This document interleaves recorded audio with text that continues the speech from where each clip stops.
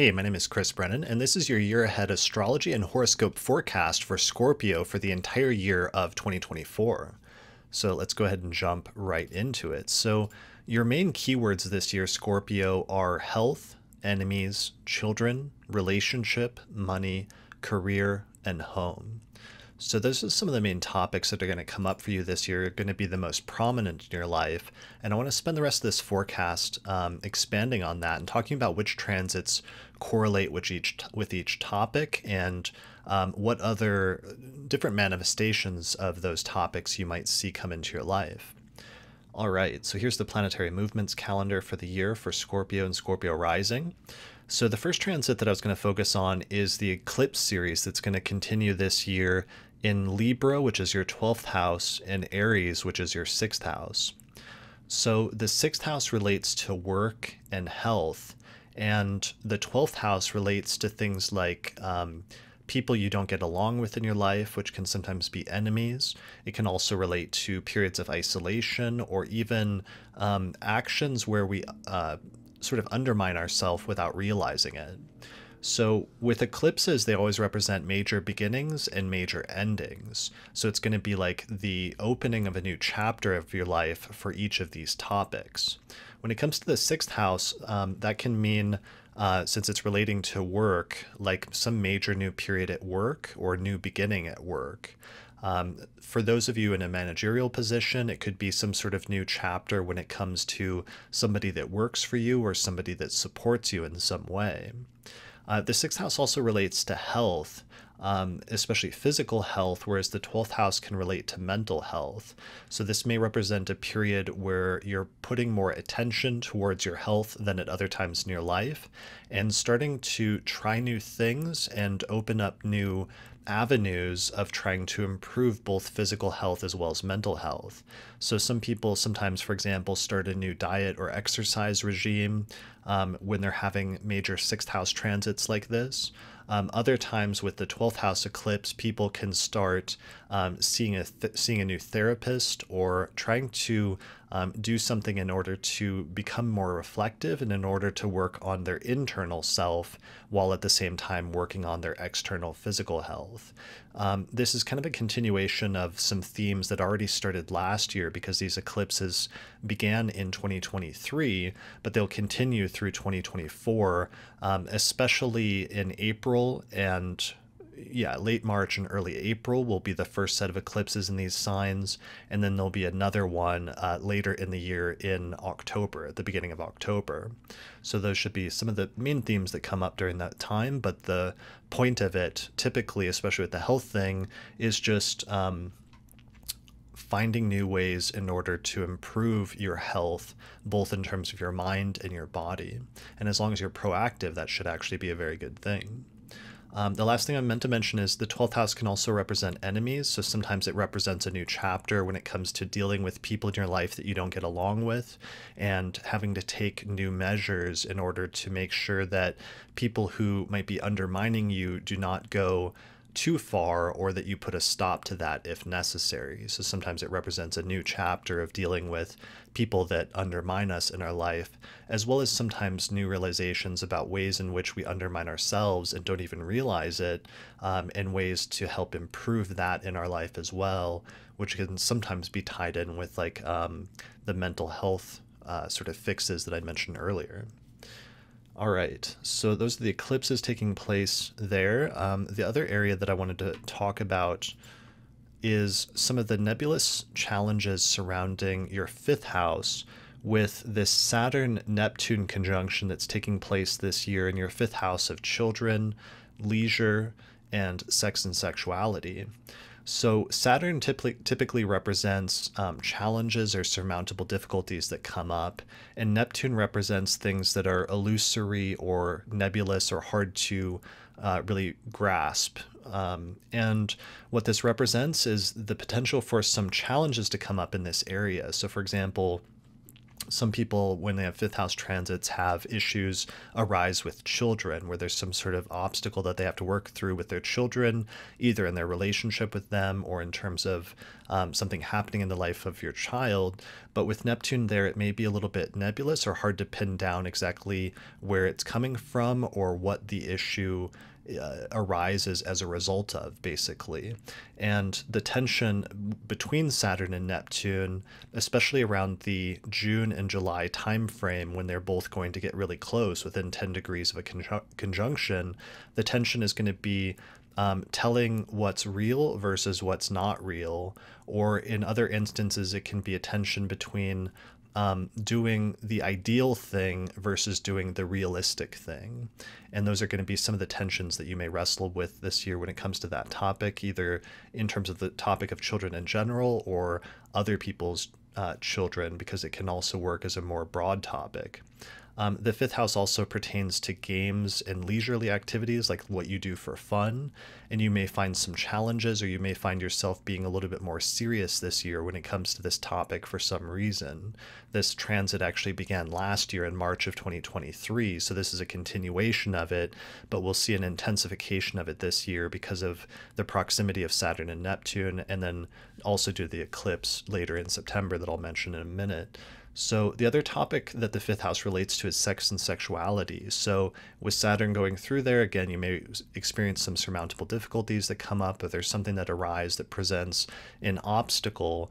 And it'll be a question of whether it's a complete roadblock where you can't proceed further with that avenue, or whether the other scenario is that it's a surmountable difficulty where if you just put a lot of work and dedication towards fixing it and overcoming it, that eventually you're able to get through that obstacle, and it becomes a sort of like what doesn't kill you makes you stronger type situation, rather than one that just completely shuts things down.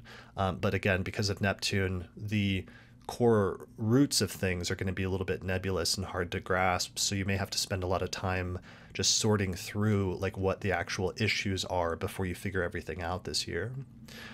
This is going to become heightened, as I said, around the September timeframe, because there's going to be the first of an eclipse there in Pisces in September, and that eclipse series is going to continue on into next year, into 2025. So that's really going to shine a spotlight on this area of your life, starting especially in September, even though some of the things had already been building up prior to that point. The eclipse is just going to make them more necessary to address than they had been up to that point. All right, so that's the fifth house transits this year. I wanted to mention some of the really positive transits you have, because there's actually some really good ones this year. The two most positive transits that you have this year, the first one is that Jupiter is transiting through your seventh house of relationships, and it's going to conjoin Uranus in May.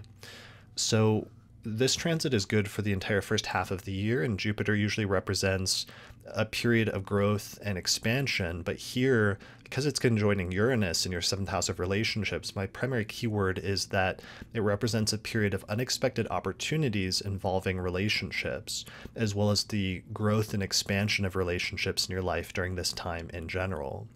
So this is a really good time for relationships. With Jupiter going through the seventh house, sometimes if people aren't in a relationship, they can find themselves in a relationship. If you are already in a long-term relationship, you can find that you go into a particularly like a good period for relationships for the entire first half of this year. And this is continuing on a transit that started last year. With Uranus here, over the past several years, relationships may have been a lot different than normal, or a lot different than previous, and there may be some things about your relationships that are kind of like odd or unique or off the beaten path. And some of those changes this year are going to be affirmed or sort of confirmed in some way by Jupiter in a way that should be very positive and sort of growth oriented. So this is one of the most positive transits that you're having this year that I really like, because it's generally speaking good for relationships. And I would pay attention especially to the May time frame, the April-May time frame, for the sudden unexpected potential for opportunities that you should keep an eye out for if they come along. All right, so that is your seventh house transit. The other really positive transit that's happening this year is that in the second half of the year, starting in June, Jupiter will go into your eighth house of shared resources. So for many people, typically the eighth house represents the partner's finances, and a Jupiter transit through the eighth can indicate a period where maybe your partner has a sudden financial windfall of some sort. Maybe they have an inheritance, or maybe you yourself have an inheritance, because the eighth house represents other people's money in general, but oftentimes it's the way in which other people's money or resources ends up affecting you. In this instance, because it's a Jupiter transit, it should be affecting you in a positive way through growth and expansion in this area. So a raise for the partner. Other instances, the eighth house can indicate things like debt, taxes, inheritance, that with respect to you, but all of these should be positive events that happen in some way, or growth-oriented events in this area. Yeah, so that's, I think, the second most positive transit this year, and it has to do with finances and resources involving other people in your life. All right, so that is that transit. Let's move on to, I think, the Mars retrograde that's happening this year, which is happening in Cancer and Leo towards the end of 2024.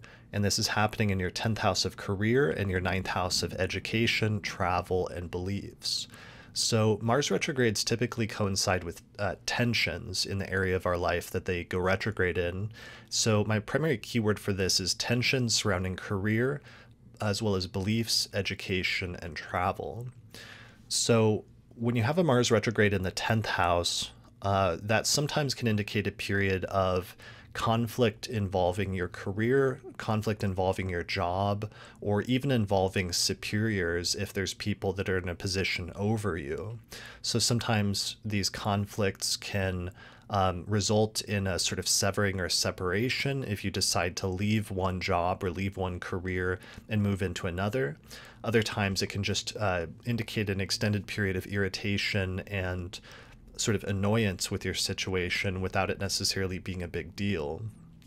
The important point usually is to just exercise restraint so that you don't do something impulsive or something that you might regret in retrospect if you had been a little bit more careful. So basically avoid causing problems in your life when it comes to career and these other topics that happen as a result of just impetuousness or as a result of anger or irritability. With Mars going retrograde in the ninth house as well, this could involve some conflicts surrounding education or beliefs. So for different people, sometimes the ninth house can represent like one's politics or one's religious beliefs and just views about the world in general. And there's something at this time where your beliefs are conflicting or causing you to get into fights or conflict with others. In other more tangible instances, the ninth house and a Mars retrograde transit can mean like having a trip where you run into difficulties or issues as a result of travel, since the ninth house is the place of travel in foreign countries, as well as just getting into conflicts with people that are from a different background than your own is a potential manifestation of this transit. Let's see, anything else? Education. Education is the last one that's very relevant with the ninth house. Sometimes that can indicate conflict involving education. Other times it can mean severing or separating yourself from an educational path that you had been going down and deciding as a result of some sort of conflict that you have to go a different way rather than the way that you had been proceeding up to that point. So sometimes because it's a retrograde, this can be bringing up old issues from the past rather than new ones. But typically, even if the experience is problematic or negative in some way at the time, typically if it forces you to go in a different direction than you would have gone otherwise, ultimately it'll end up working out for the best and being for a good reason or a good purpose in the long run when you look back on it in retrospect. So that transit's happening the last few months of the year, especially in the November, December timeframe, and then it leaks into like 2025 a bit as well. All right, so the last transit I wanted to mention is The planet Pluto is moving into your fourth house of home and family and parents and private life. So my primary keyword for this is deeply transformative experiences with home and parents. So Pluto is a planet that makes us have some pretty intense, pretty deep experiences sometimes. So sometimes this can involve things with the parents and a period of having experiences with the parents that draw you in and cause you to have much more attention on this area than you have at other times in your life. And sometimes we can go through things with our parents, either based on our relationship with them or based on things that are happening in their lives that can have a deeply transformative effect on us, so that we go into it sort of one way at the beginning of that transit and we emerge quite different on the other side. So the fourth house sometimes relates to parents. In other instances, it can relate to your home and your living situation. So there may be some major changes that are happening or that are coming at home, and some of these may be a little bit challenging or a little bit difficult. Sometimes Pluto transits, both with respect to home or parents, can involve issues of like control, issues of like manipulation or power plays or things like that. But basically situations in which you have to take your power back and take power into your own hands and like wield it carefully and ethically as much as you can. But with respect to the home and living situation, some of these experiences that you're going to go through are going to have a deeply transformative effect in terms of your home and living situation and just what is happening in your private life. But ultimately, like with the Mars transit, it's one of those things where it may clear the way of some old things, but in doing so, it's going to make way for new things in this area of your life and new experiences that you'll appreciate in the future, but that you couldn't have had otherwise without going through this transit first. So this transit is really getting going next year, and then it's going to last for a while after it goes into Aquarius this year in 2024. So it's not necessarily something that's all going to happen at once, but it's something to pay attention to, any changes in this area of your life that start happening next year, because they may have a much more long-term impact than you might anticipate at first. All right, so those are the main transits that I wanted to go over for this year. Here is a list for those watching the video version of these transits. Here are some of the dates involved for each of the transits that I mentioned. Here's the Mars retrograde period. And otherwise, I think that is it for this horoscope for 2024. So for a more detailed breakdown of the transits this year, check out my 2024 year ahead astrology forecast on YouTube. Or for good dates to do things next year, I recently released a report where I went through and I picked out the best dates over the next 12 months for doing things in my 2024 Electional astrology report, giving fortunate dates for the year ahead. So I'm doing a 15% off New Year's sale right now, and you can find out more information at theastrologypodcast.com/2024 report. All right, good luck in 2024. Have a great year, and I'll see you again next year. All right, take care. If you appreciate the work I'm doing here on the podcast and you'd like to find a way to support it, then consider becoming a patron through my page on patreon.com. In exchange, you'll get access to some great subscriber benefits. You can find out more information at patreon.com/astrologypodcast. Shout out to our sponsor for this episode, which is the Chani app, the #1 astrology app for self-discovery, mindfulness, and healing. You can download it on the Apple App Store or on Google Play, or for more information, visit app.chani.com. Special thanks to all the patrons that helped to support the production of this episode of the podcast through our page on patreon.com. In particular, shout out to the patrons on our producers tier, including patrons Christy Moe, Ariana Amour, Mandy Ray, Angelique Nambo, Issa Sabah, Jake Otero, Jeannie Marie Kaplan, and Melissa Delano. If you're looking for a reliable astrologer to get an astrological consultation with, then we have a new list of astrologers on the podcast website that we recommend for readings. Find out more information at theastrologypodcast.com/consultations. The astrology software that we use and recommend here on the podcast is called SolarFire for Windows, which is available for the PC at alabe.com. Use the promo code AP15 to get a 15% discount. For Mac users, we recommend a software program called AstroGold for Mac OS. You can find out more information at astrogold.io, and you can use the promo code AstroPodcast15 to get a 15% discount. If you're really looking to expand your studies of astrology, then I would recommend my Hellenistic Astrology course, which is an online course on ancient astrology, where I take people through basic concepts up through intermediate and advanced techniques for reading birth charts. You can find out more information at courses.theastrologyschool.com. And finally, thanks to our sponsors, including the Mountain Astrologer magazine, which is a quarterly astrology magazine which you can read in print or online at mountainastrologer.com. And the Northwest Astrological Conference, which is happening both in person and online, May 23rd through the 27th, 2024. You can find out more information at norwac.net.